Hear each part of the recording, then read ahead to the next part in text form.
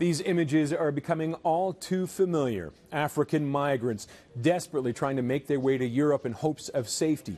Hundreds of them have been pulled from the Mediterranean in recent weeks, and the UN confirming that dozens more have died trying to make the journey.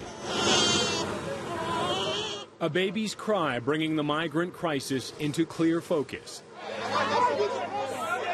The Libyan coastguard says 140 were rescued from a sinking dinghy this morning and taken to Tripoli for medical treatment.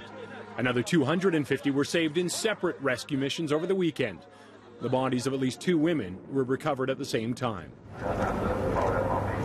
Meanwhile, Italian Coast Guard officials carry 8 body bags off a rescue ship. The UN says 64 migrants likely died in a dinghy on Sunday after paying smugglers to take them to Italy.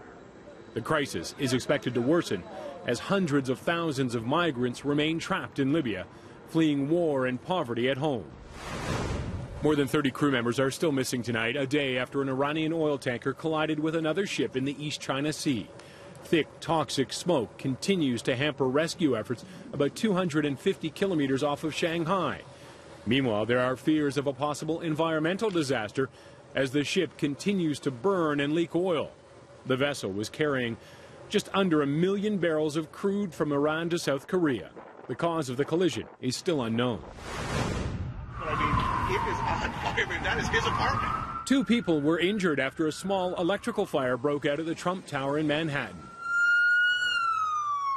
A firefighter had to be sent to hospital with non-life-threatening injuries, while a building worker was treated at the scene.